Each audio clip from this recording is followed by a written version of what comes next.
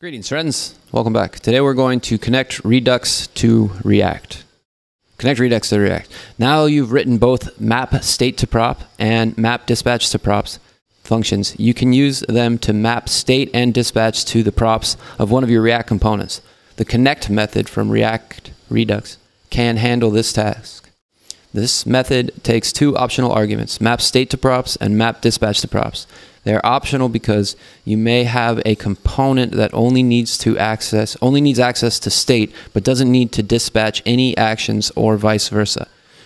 To use this method, pass the functions as arguments. Okay, so say that again. They are optional because you don't have a component that only needs access to state, but doesn't need to dispatch any actions or vice versa. So this is more like a display component, the way I think about it. To use this method, pass in the functions as arguments and immediately call the result with your component. This syntax looks a little like this. So map state to prop, map dispatch to prop, and then you put your component in there. So I guess that connects them all. If you want to omit one of the arguments on the connect method, you pass null in its place. So the code editor has a map state to props. So this is the map state to props and map dispatch to props. So here's the map dispatch to props functions and a new React component, presentational. So this must be the React called presentational.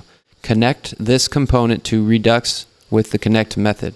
So connect is equal to React Redux connect from the React Redux global object and call it immediately on presentational component. Assign the result to a new constant called connected component. So const connected component ent and we're going to set that represents a connected component. That's it. Now you're connected to Redux. So I guess then we're going to just copy this. We're going to say connect map state to props and map dispatch to props.